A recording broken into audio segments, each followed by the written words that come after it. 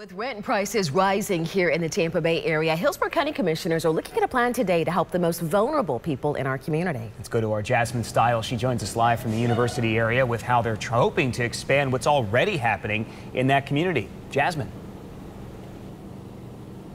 Well, the university area is deemed one of the last affordable places to live here in Hillsborough County. You can even see this plot of land behind me designated for one of the latest affordable housing complexes. But Hillsborough County Commissioners want to expand the work done here all over the area. They'll discuss the Hope Affordable Housing Biennial Plan at their meeting today. This move will put $10 million into a grant to help people way below the average median income. The 20-page agenda item has several goals in mind, clearly to increase the number of new affordable housing units and reducing the number of cost-burdened units. In layman's terms and HUD's definition, that means they want to make sure people aren't spending 30% or more of their income on housing. This final draft of the plan comes after the Affordable Housing Advisory Board met back in December and recommended several changes. They also have provisions that would provide additional housing opportunities for residents with special needs or who are homeless. Now, coming up at 5:30, we'll tell you the ways this plan could help you move into your dream home.